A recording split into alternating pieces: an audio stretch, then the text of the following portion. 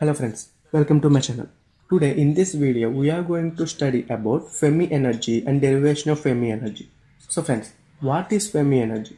It is the maximum energy possessed by free electrons at absolute temperature at 0 Kelvin.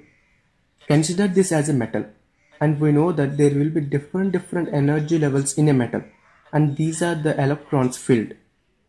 And this is the highest energy level occupied by electrons.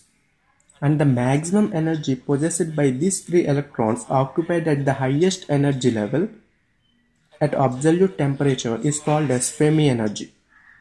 And in other hand, this level can be taken as reference level, at which probability of finding the electron below this level is 100%. And this level is called Fermi level. And here, if we want to find number of electrons per unit volume, having energies in the range of E and E plus dE is given as N of E dE is equal to rho of E dE into F of E, where here rho of E dE is called density of states and F of E is the Fermi factor.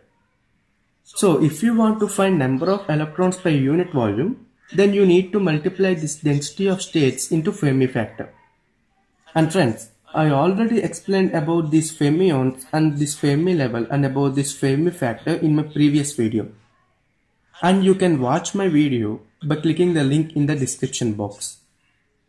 And here the expression for density of states is given as rho of E dE is equal to 8 root 2 pi m raised to 3 by 2 divided by h cube and E raised to 1 by 2 into dE.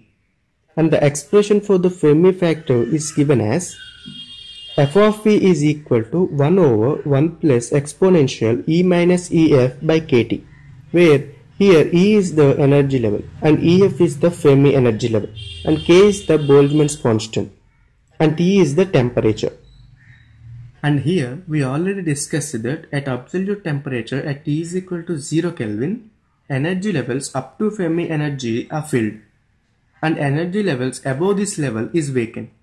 Therefore, in this case, if the energy level is below the Fermi energy level, which is E less than EF, then F of E, which is Fermi factor, is equal to 1. And now let's see how this F of E is equal to 1. Now let's see here. If the energy level is below the Fermi energy level, then F of E is equal to 1 over 1 plus exponential. Here energy level is below the Fermi energy level. It means E minus EF gives us negative value over kT. And here T is equal to 0 Kelvin. So kT will be 0 and it is equal to 1 over 1 plus e power negative infinity, which is equal to 1. And it tells us the probability of finding an electron below Fermi energy level is 100%.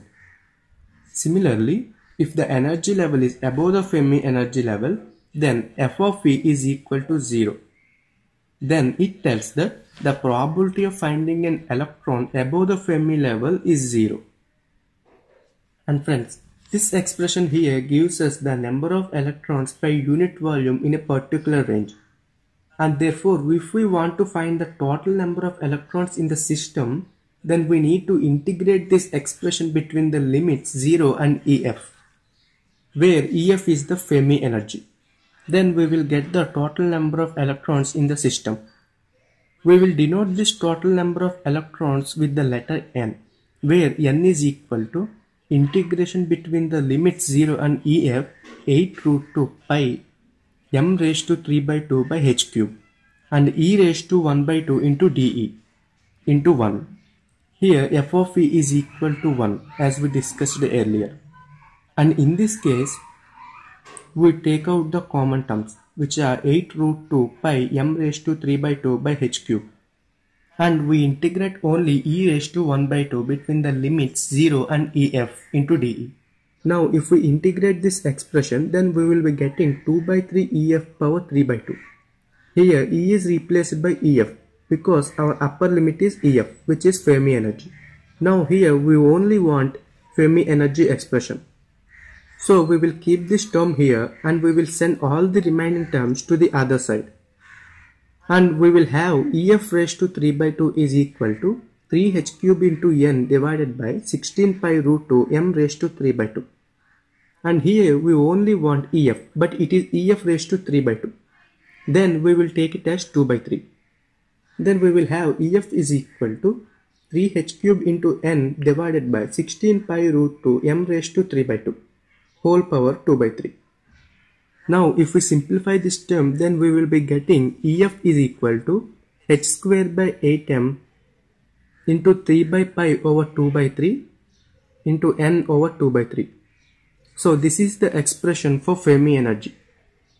And if we simplify these terms by substituting their values, then we will get EF is equal to 5.85 into 10 power minus 38 into n raised to 2 by 3 joules. So this is the simplified expression for the Fermi energy. So friends, this is the derivation of Fermi energy. Thank you for watching. Please like and subscribe for more videos.